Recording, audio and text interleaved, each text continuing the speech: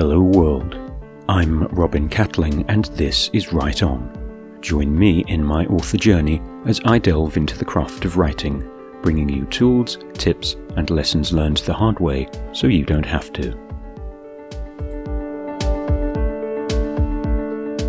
Wants, needs, fears and misbeliefs.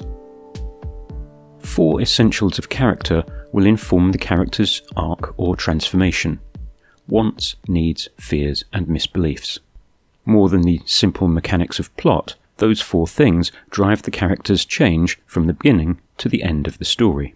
Moreover, those 4 essentials will drive any kind of story, from hero's journey or romance to worldview or coming of age.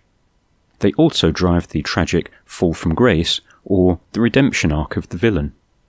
Pick a card. I ran this exercise at our writers group. Choose a protagonist, yours or one from a novel you've read. Consider, what do they want? What do they need? Then, what's their fear? What holds them back? And, what's their misbelief? What false obstacle keeps them from the true path? In story terms then, their want is usually superficial or entirely false. This is a thread of external plot. Their need is their true goal they have to embrace. This is the vital internal plot, the why should we care thread. Without this, there is no story.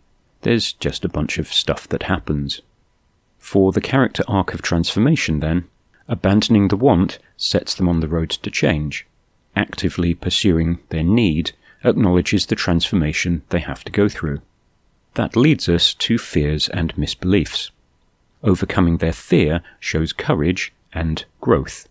Overturning their misbelief is the revelation of the new path. Previous posts have covered misbeliefs and the arc of change. So what do we find when we look at each of these 4 character elements? From literature. Lizzie Bennet, Pride and Prejudice. Yes, collect a sticker. Let's look at her wants, needs, fears and misbeliefs. Want. To save the family from the Longbourn Covenant. No male heirs in the family. Need. To find a life partner worthy of her. Fear. She'll be doomed to a loveless transactional marriage of convenience. Misbelief.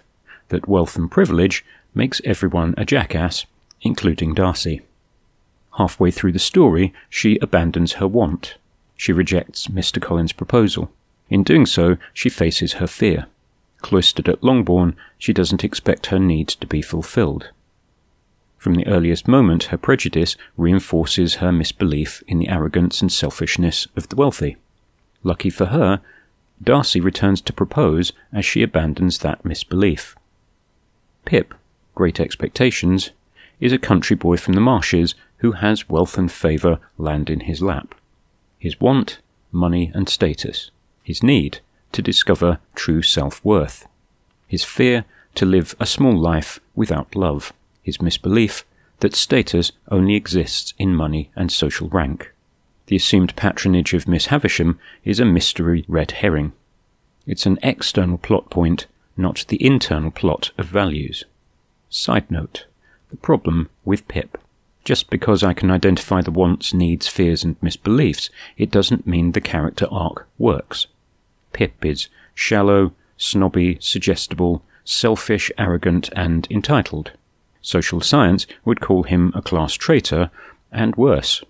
Pip's redemption comes way too late. It's a redemption arc of self-actualization.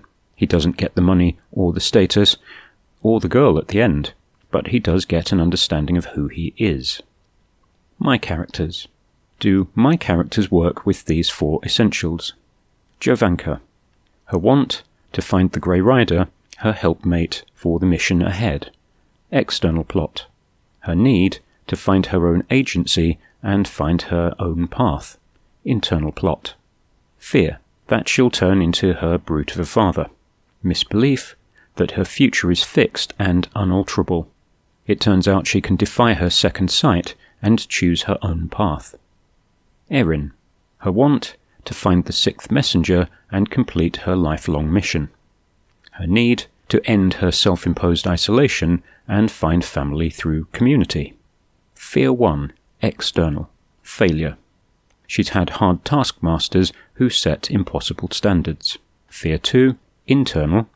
Attachment. Erin has layers and layers of abandonment issues. She fears new attachments because every one ends with the pain of loss.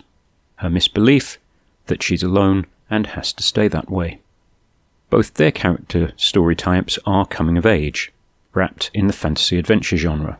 Without addressing these 4 essentials, I might be able to make something of flat arc adventurers in the protagonist role.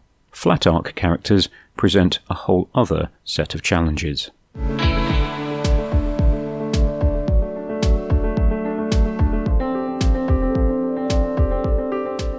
That's all for this time. Thanks for stopping by. You can like and subscribe to the channel, or go to robincatling.com to check out the blog.